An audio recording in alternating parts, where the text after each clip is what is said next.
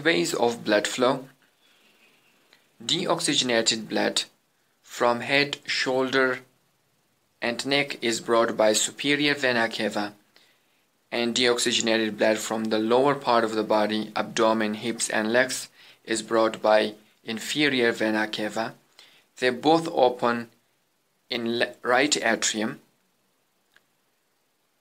Right atrium contracts and pumps its blood into right ventricle.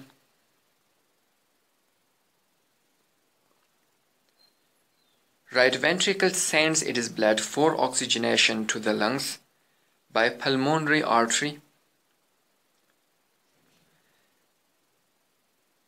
Pulmonary artery is the only artery of body having deoxygenated blood. Between right ventricle and pulmonary artery is a valve called semilunar valve, which prevents backflow of blood.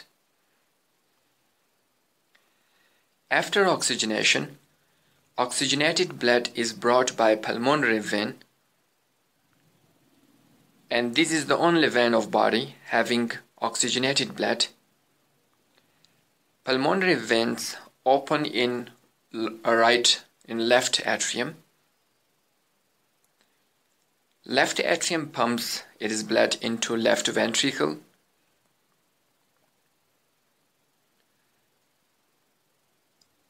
Left ventricle distributes blood by aorta.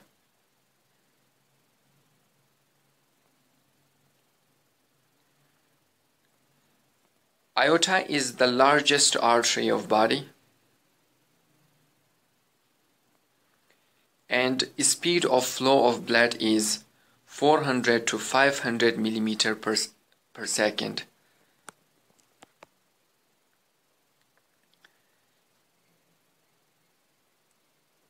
Aorta has three parts: ascending aorta, arc of aorta,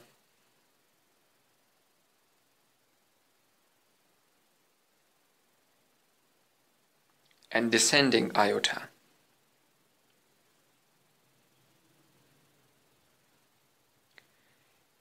The first artery, which is given by ascending aorta, is coronary artery, which supplies blood to heart, and arc of aorta, having left and right subclavian artery, is supplies blood to neck and shoulder. Carotid artery, left and right, they provide blood to face and head. Now the aorta extends downward and supplies oxygenated blood to different organs of body. A splenic artery supplies blood to spleen. Brachial artery supplies blood to arms.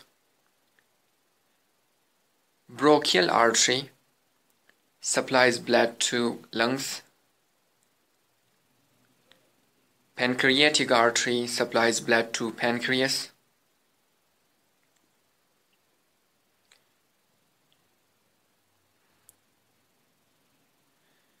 Colic artery supplies blood to stomach.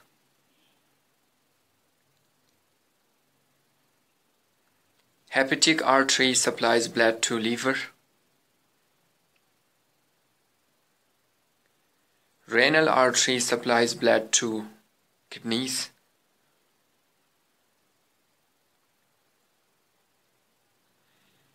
Mesenteric artery supplies blood to intestine.